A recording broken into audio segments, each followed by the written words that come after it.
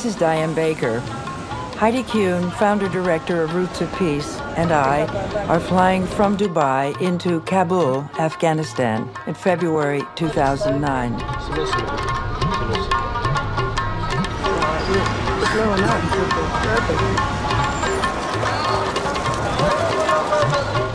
Our first stop was the Roots of Peace headquarters, or compound as we called it, in the center of Kabul.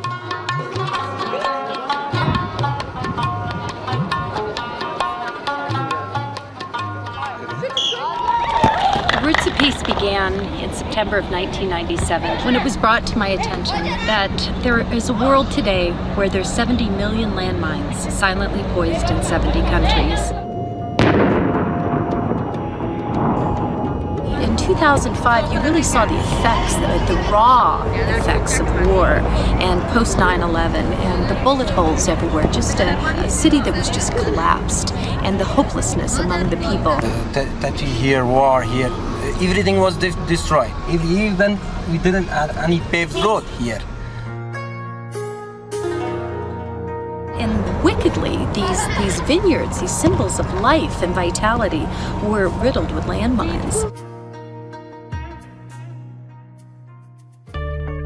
80% of the entire country is dependent upon agriculture. There is a solution, an economic solution, and we've proven a model that not only has removed 100,000 landmines and UXOs, but we have trained over 100,000 Afghan farmers.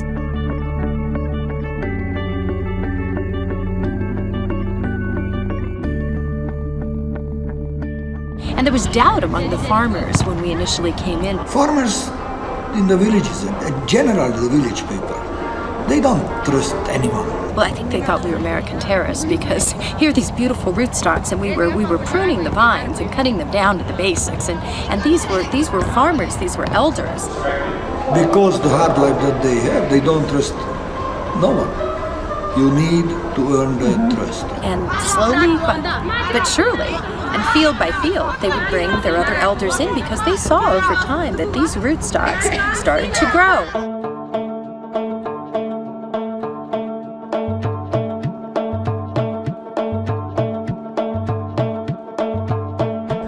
40 hectares of the land was trellised, and we had a lot of activity on the grape production. And as we applied the trellising, grapevine techniques, they saw these cascades of these beautiful grapevines starting to emerge, and there were better techniques. We had some technical advices for them. We train the farmer.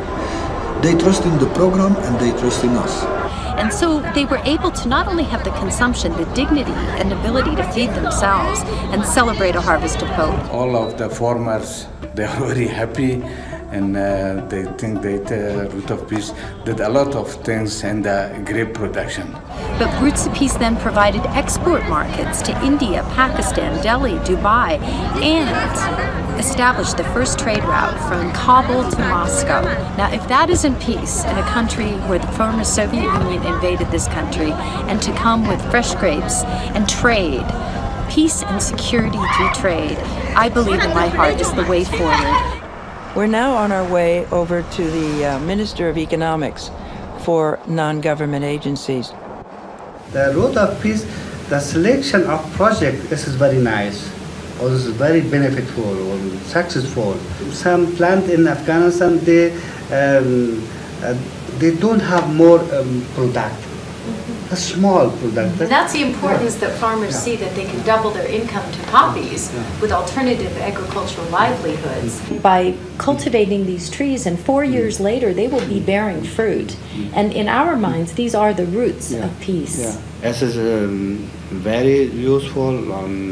I appreciated your activities, and we hope that we gather to continue these activities, on that we cover more villages and also another provinces, and that's our strategy, our policy, to work with you together.